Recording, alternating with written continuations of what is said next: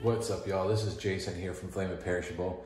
I bet y'all think his mustache always looks perfect. Well, you're wrong. This is what it normally looks like when I wake up in the morning. So, I thought I'd give you all some quick tips on how to grow a handlebar mustache and groom your beard, make it look all good and stuff. So, one of the things I like to do is I like to keep my beard a little bit tighter and not quite so scraggly. So, I have a beard trimmer, two different sizes here. I've got a 7mm and I've got a 5mm. One thing I would recommend is if you're wearing a shirt that you like, take it off before you start trimming your beard, because you're gonna get lots of little hairs all over your shirt, and then you're gonna have to put it in the wash before you can wash it again, because it's gonna get really itchy. Just without further ado, I'm going to just take the shirt, put it safely right here for safekeeping, and we will get it in just a second. But for now, we really need to tame this thing. I recommend starting with the 7 or the longer one. I don't know what they're called, guard, whatever. What I like to do is keep the chin section a little bit longer than the cheek section. I'm gonna hold my mustache up out of the way. I don't wanna accidentally trim it. And then you just start trimming it. Now you notice I'm holding it over here, so I make sure I feel like the separation between where my mustache starts and the regular part of the beard starts.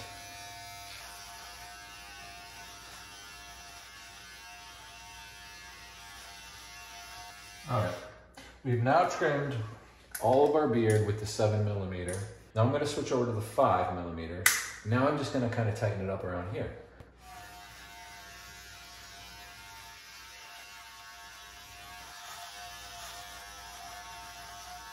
Notice I leave it longer on the chin.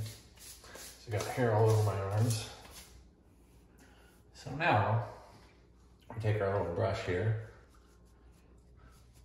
Kind of get all the loose hairs out. Looks kind of nice, kind of. About as nice as I'm gonna get. Now we're ready for the fun part. But you'll notice, look at this, look at this. There's lots of hair in the sink, okay? When you start the blow dryer, it's gonna go everywhere. So it's probably a good idea to get it cleaned up first. So I'm gonna get some toilet paper. And I'm just gonna wipe the little hairs out of the sink, and I'll probably flush them down the toilet. I haven't really decided what to do with them.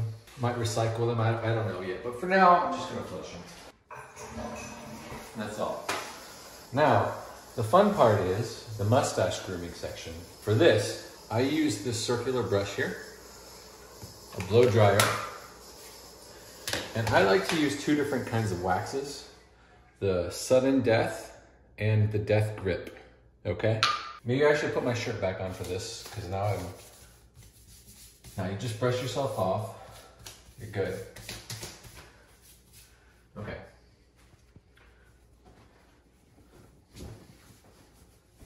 All right.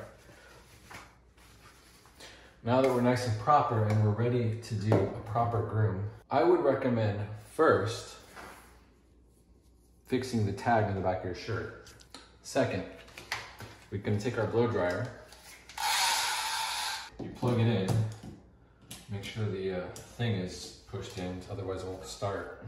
There's two settings, there's high and low. I usually go for the high setting. Now it's important not to put oil in your beard right now, because if you do that before you apply the wax, you're gonna have a problem, because the wax isn't gonna wanna stick to your beard or your mustache hairs. That's a problem, right? Yeah.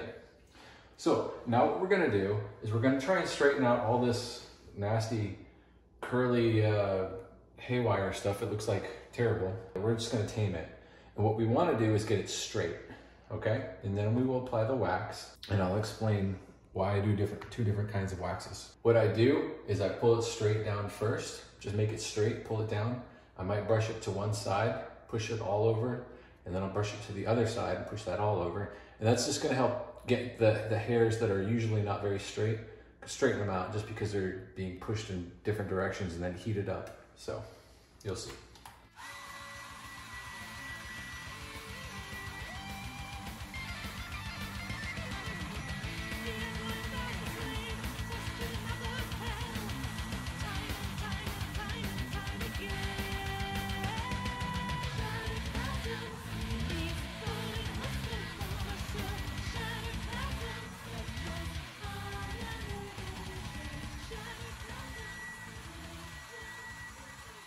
Now, the next thing I'm going to do is I'm going to start curling the brush like this to get the little hairs to kind of circle underneath.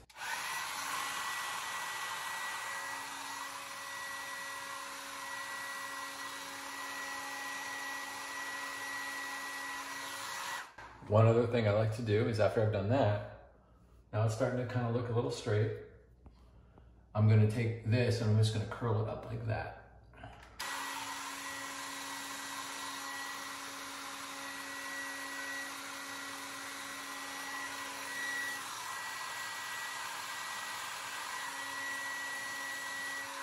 We are ready to start applying the first wax now.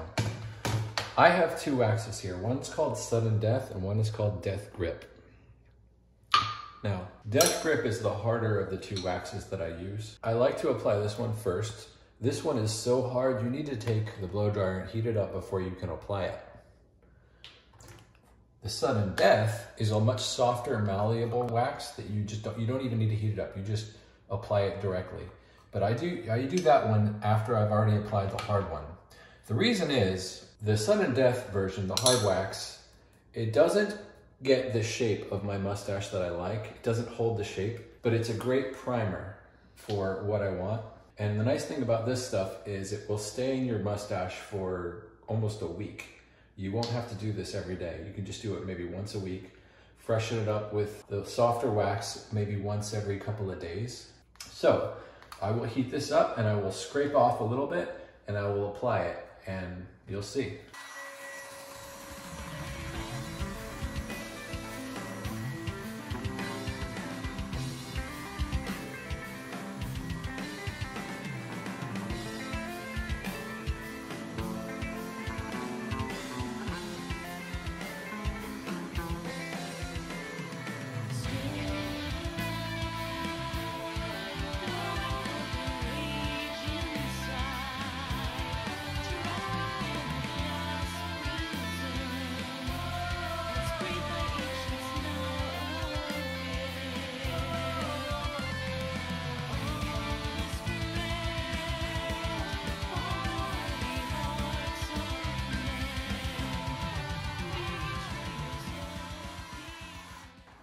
All right, now that we've applied the hard wax, I'm going to take my fingers and just kind of spread it out a little bit. I started applying it toward the center and it's just going to kind of work its way out to the tips.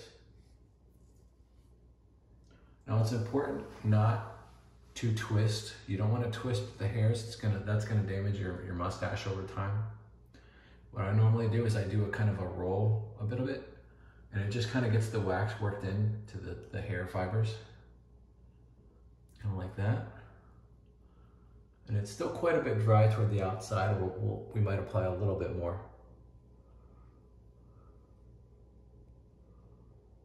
You can see, looks like I lost a hair. Oh, the fallen comrade there. So let's get a little bit more wax toward the tips.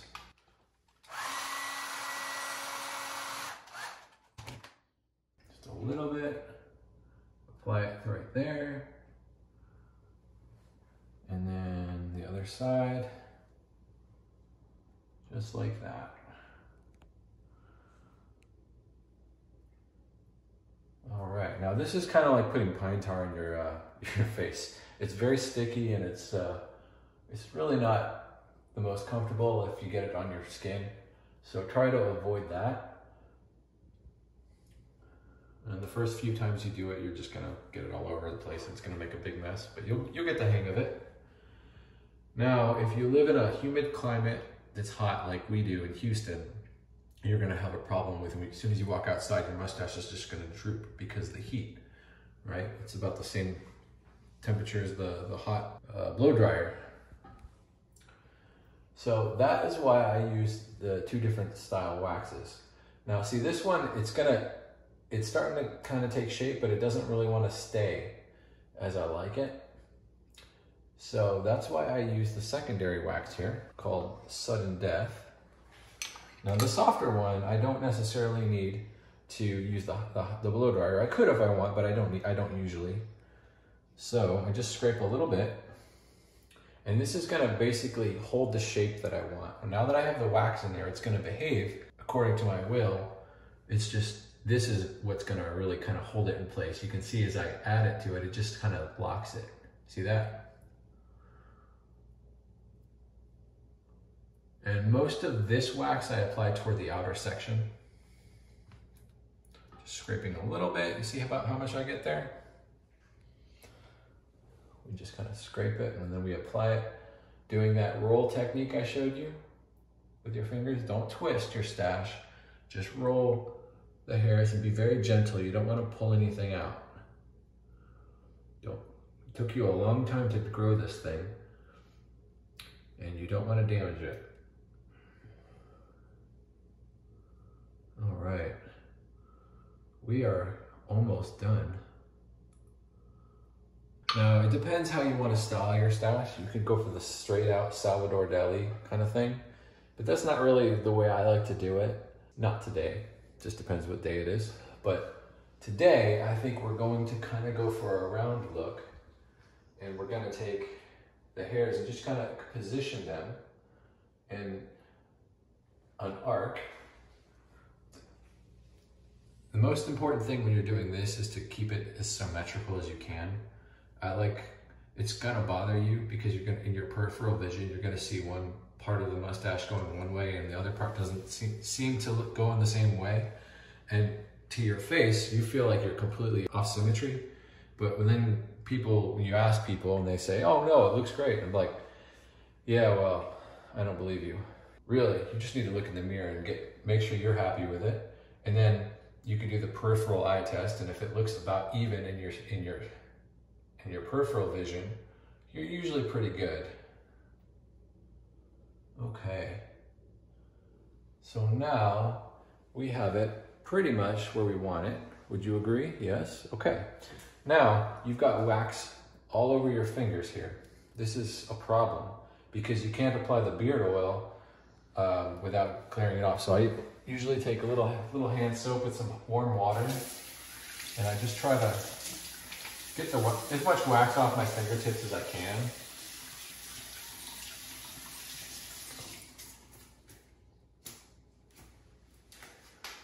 Dry your hands off your wife's towel here. She won't mind. Now it's time for the beard oil. Now just be careful, don't get it on your mustache. You don't want to, because that's just going to make the wax kind of get all slick and it's not going to hold the shape anymore. So I usually do about 3 squirts for the length of my beard. I just rub it like this, and then I start with the chin, and I go to the cheeks like that. Notice how I'm trying to avoid touching the stash, because I don't want to mess up the shape I just worked so hard for. And that gives it a nice color. It brings out the color in your beard, I think. I've got kind of a reddish beard, so a reddish gray. Yeah, and then that's about it. Rinse off that oil on your wife's towel again. She won't notice. Just don't tell her. And then I just like to kind of brush through my beard again. Get the beard oil nice and mixed in. And there you go. And that is my routine. I usually do that about once a week. Once every probably 3 to 4 days, I'll apply the soft wax, like I said, to just kind of keep the shape as I like it.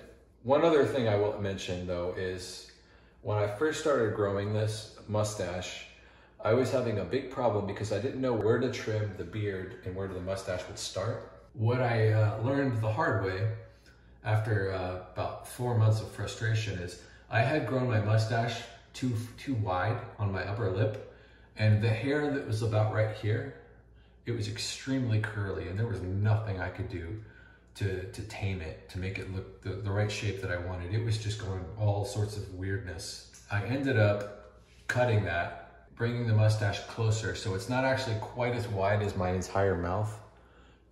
That was where I started, and that's a good place to start for most people. But for me, it was actually a little bit narrower than my mouth. That's where like the perfect hairs were growing above my upper lip. So that's why I kind of trim it about right there, as you can see. So those are all of the tips that I have. If you would like any more tips, just feel free to message me and we can go over a plan that will work for you. because I care about making you feel confident about your mustache. It's a passion of mine. If you're new to the channel, please subscribe, because I don't know why. You don't have to. Just something people say. We now have a good stash with lots of good roundness. One thing I will say to anybody who's thinking about growing a handlebar mustache, but is just not ready to take the final plunge, just go ahead and do it and push through a few months of awkwardness. The best thing to do is just grow a full-on beard and let it grow out. And then when you're ready and when it's long enough, then you trim your beard back and you leave the stash, or shave the whole beard completely. That way you don't go through the awkward stages of just growing a mustache where it's only this long and it just looks pretty ridiculous, and you know, people might make fun of you. So, and then you might get discouraged. So start with a beard, a long beard first, and then transition into the true manly way to grow facial hair, which is a mustache. Thank you for your time, and thank you for your service and viewership. Sold into captivity.